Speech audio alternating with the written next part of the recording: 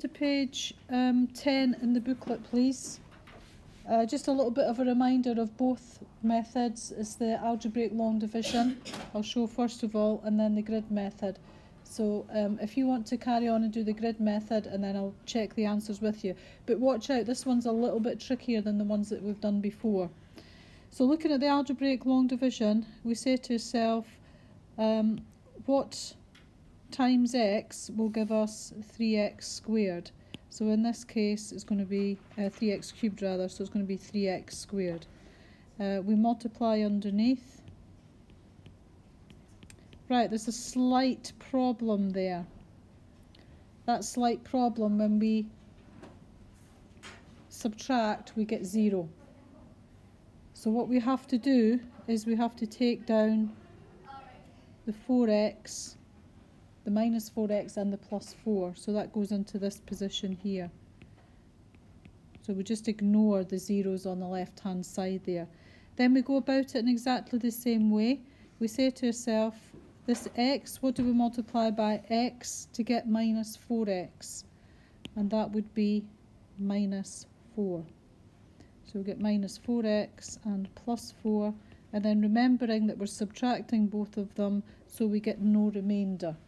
So that actually means when we've got 3x cubed minus 3x squared minus 4x plus 4 divided by 3, sorry, that was wrong, it's x minus 1, that will give us an answer of 3x squared minus 4. Okay, looking at the grid method like we did before, and this is where it breaks down a little bit because you've got zeros. So we say to ourselves, the first part that we've got is our x here and the 3x cubed. So what do I multiply x by to get the 3x squared, or divide 3x cubed by x? And that would give us 3x squared. Then multiply the minus 1 gives me 3x minus 3x squared. Now what I actually want is, if you look back at the original, I want it to be 3x minus 3x squared, so I don't have to add anything onto it. So that part there is going to be a 0. So 0 times minus 1 is also going to be 0. A slight problem there, because where do I go to next? Well, if we look at the original, the next thing that we've got is minus 4. So that goes into the grid then. So if we take that and we put minus 4x in here, so we've got minus 4 at the top and a plus 4 at the bottom. Yeah, so that's how we deal if we've got zeros, and then we just move on to the next place value of the algebra, so the next term there. Right, moving on to page 11. It's example 8. Now notice what the question is asking this time. It's asking for a remainder. Yeah, a remainder. So we're expecting to have a number at the very end. So whatever method that you use, whether it's the algebraic long division method or the grid method, can you give that a go now? So I'll do both of them as well, just bear with me. So this is the algebraic long division.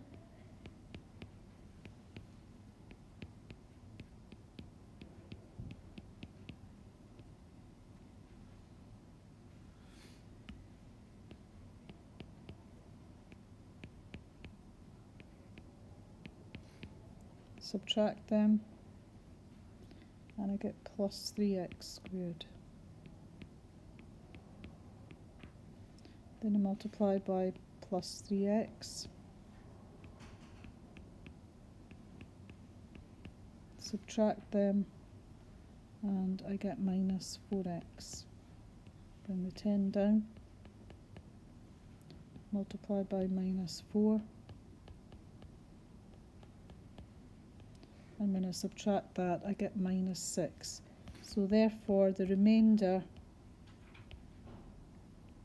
is minus 6. Now how does that work out when we do it on the grid method? Well, again we're going to have a quadratic is going to be the answer when we're doing a cubic divided by a linear. So we'll have our x here and our minus 4 here, and then we're dividing into 2x cubed. Right, so we're going to get 2x squared here and minus 8x squared there. Right, what do we need? We need minus 5x squared, so we're needing a plus 3x squared in here. So that gives me a plus 3x here. Gives me minus 12x here. I'm actually needing minus 16x, so that has to be minus 4x up here. So that's minus 4, and that gives me plus 16. But if we look at the final number that we've got is a plus 10, and what we've actually got is a plus 16, then what do we have to do to that 16 to get 10? What do we have to do to it? Minus 6, yeah? So our minus 6 can go up here. So that there is our remainder. So both ways they work exactly the same, except you've got to be aware if you've got a 0 in one of the columns with your grids, you just take the next algebraic term and then continue on with that. If you've got a remainder, then again it'll go outside the grid and you can have it at the very end. Any questions with that?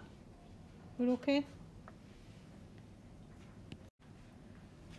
The next exercise, what I'd like you to do on this one, and it's just really to get you into the swing of it, is 1a, 2a, 4a, and then try question 6. Now that's the absolute bare minimum, so what I need you to do is, if you're stuck on any of them, to do some more in your own time or even in class, okay? So I'll give you, what, about 5-6 minutes to do that as quick as you can.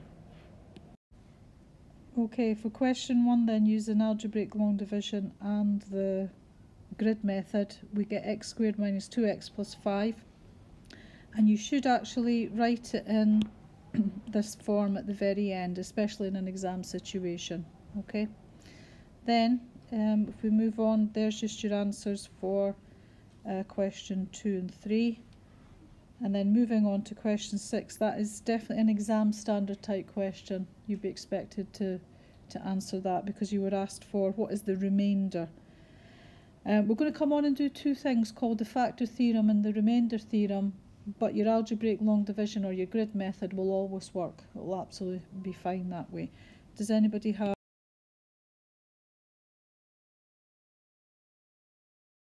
Right, what we've got here is this cubic function.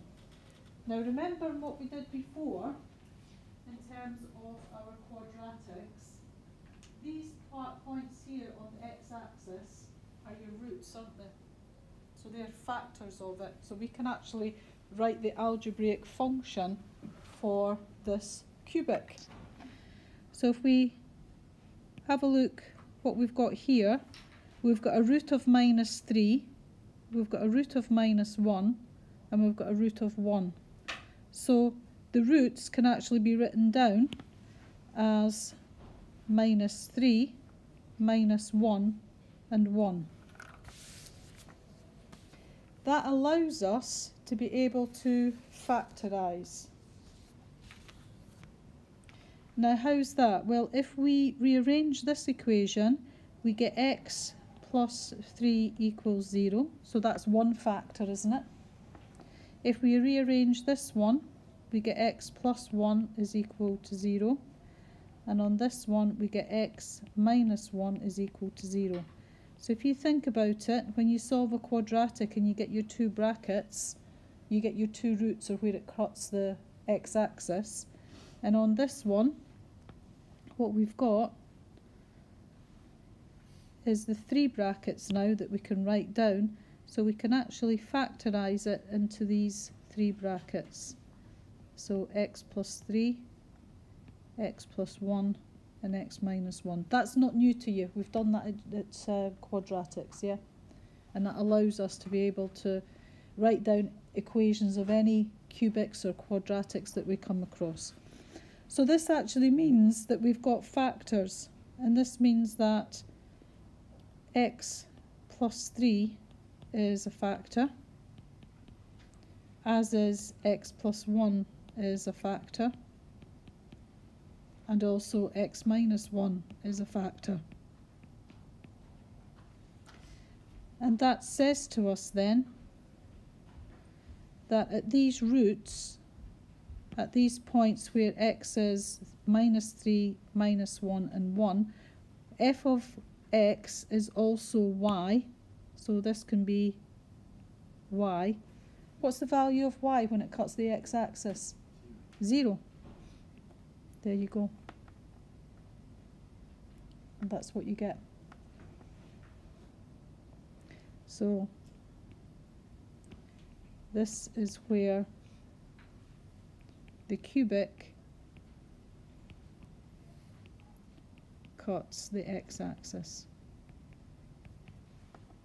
So any time that f of x is equal to 0 or y is equal to 0, you've got a factor because you've got a root. So a factor and a root are sort of the same things that we can interchange. Right, moving on to the next page then. We can actually show this if we substitute the values in. So our original equation was f of x is equal to x cubed plus 3x squared minus x minus 3. If we now sub these values into our original equation, we should get 0. And that's crucial because that's what's known as the factor theorem. Right, so let's substitute it in. You must show your substitution as well. You've got a calculator to use, and can I suggest that you always use so that's multiplied by, always use a bracket if you're doing powers with a negative number, because otherwise it will return a positive answer for a cube, which is not right. Right, so what do we get? We get minus 27 plus 27 plus 3 minus 3 equals 0. And that part there you must show. You won't get any method marks if you just write an answer down, even though you've got a calculator to do it. So that's your method mark in there. Can you do exactly the same for the minus 1 and the 1, please?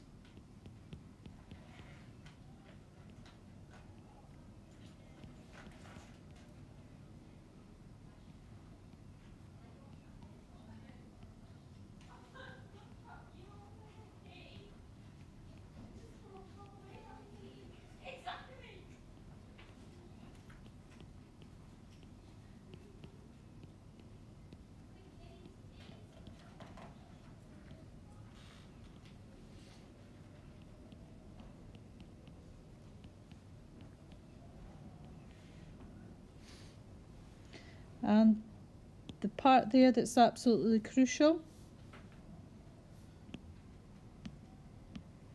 is showing that each of these is equal to 0. And as soon as you can do f of something equals to 0, then you know that you've got a factor.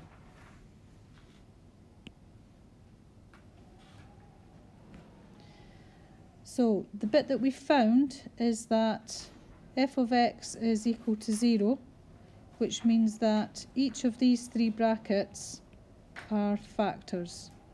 And that's what's known as the factor theorem. So the factor theorem. Now if you think back to what we did in the previous lessons where we did algebraic long division, if we choose a number and we find f of that number is equal to 0, we know that it's a factor. So that's another way of doing it. But when we come on to do the exam questions, the wording of it is crucial in selecting the correct method.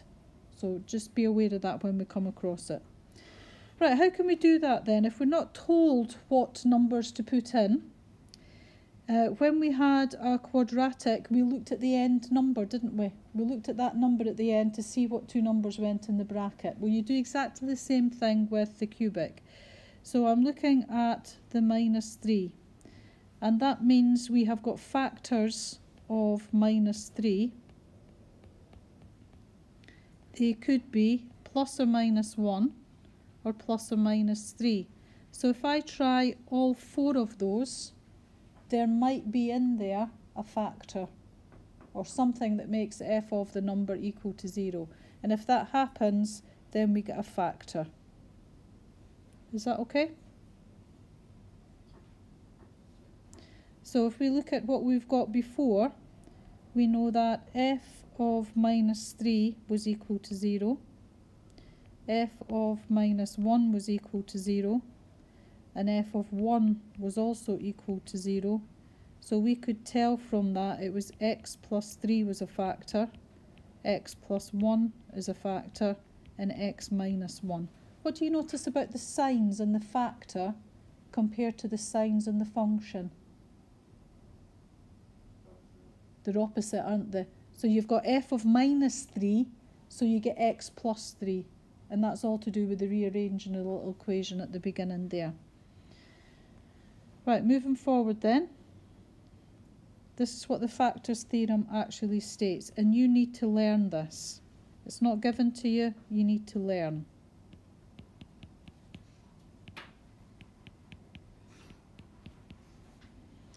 If f of a, and that a is just a number, and it could be a fraction as well, it could be any number.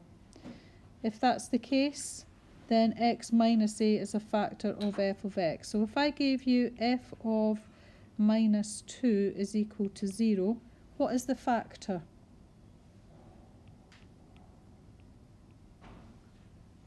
X plus 2, yeah? X plus 2 is a factor. Now this one's a little bit trickier. Say the number in there was a half, yeah? Right, the way to think about it, if we move that forward, is x is equal to a half. That's the x coordinate on the axis. Now remember how we rearranged it. If we rearrange that, we get x minus a half is equal to 0. Yeah, so that would be your bracket. However, we don't want fractions in the bracket, so I'm going to multiply that by 2. So we'll get 2x minus 1 is equal to 0. So that tells me that 2x minus 1 is a factor. Example 1 then. Show that x plus 1 is a factor of this cubic. Right, if it is a factor, what can I write down from the factor theorem? So if x plus 1 is a factor, then f of something has got to be equal to 0. What is that something? -1. Okay, so we can show that by putting in f of -1 and substitute it into our original function. So it's a minus number, put it into a bracket please.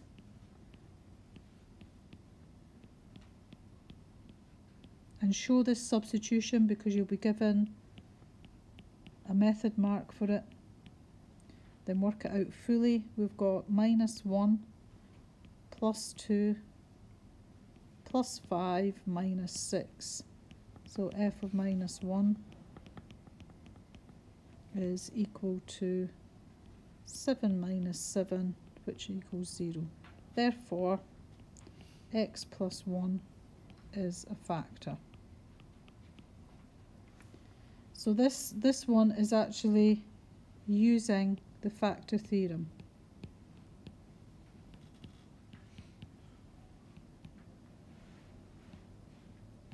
Now can you notice in the question it doesn't tell you which method to use. It just says show. However, if it says show using the factor theorem, that's what you would have to do. Because it doesn't, you can use the second method of just doing algebraic long division, or the grid method, and find out your remainder is 0. But that's really, really important. If the question says use the factor theorem, if you use algebraic long division, you will get 0 marks. You have not followed the correct method.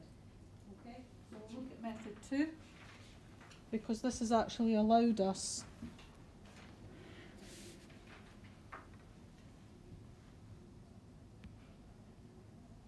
to use another method. So method 2, which I think is a little bit trickier. I'll just use the grid method because that'll be a bit easier, methinks. And we'll take the x and the plus 1, and we've got x cubed in there. So we're going to get a x squared, and we need 2 of them.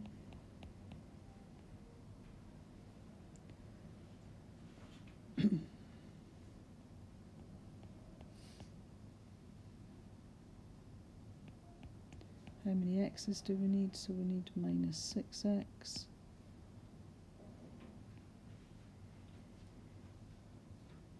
Right, that's minus 6.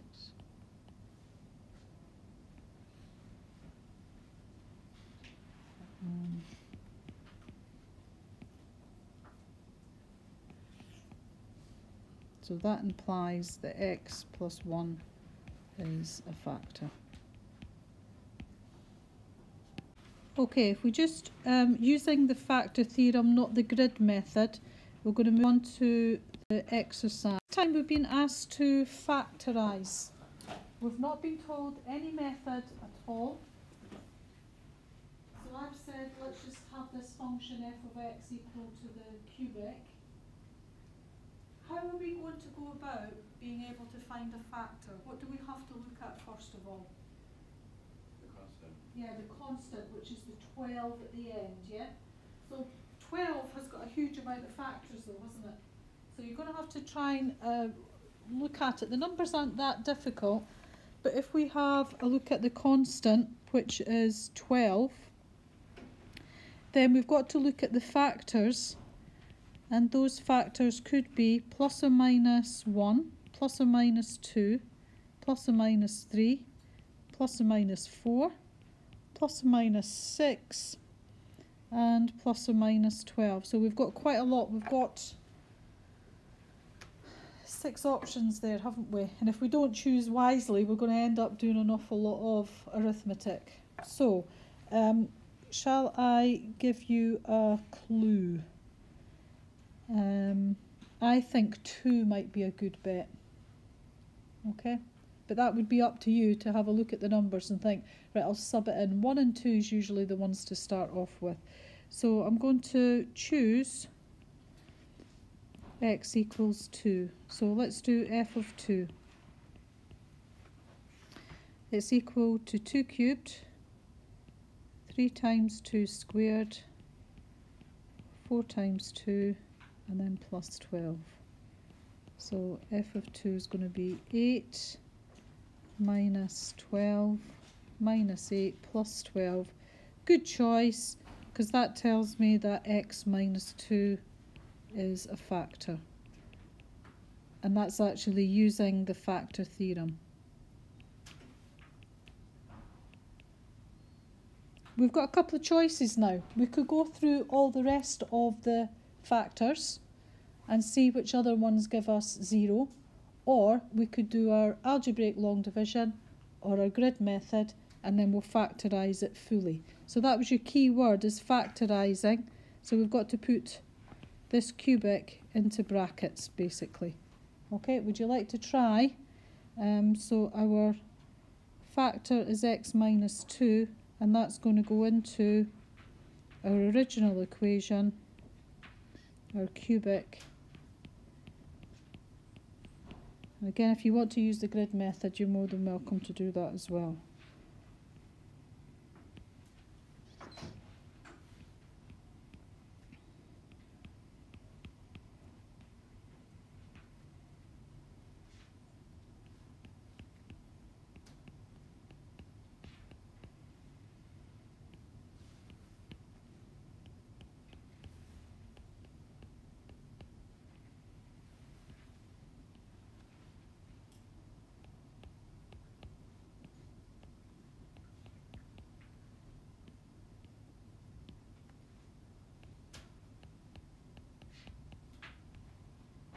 And that's what we were expecting. We're expecting absolutely no remainder whatsoever. So our original function f of x can be written as the factor that we divided by and then a quadratic.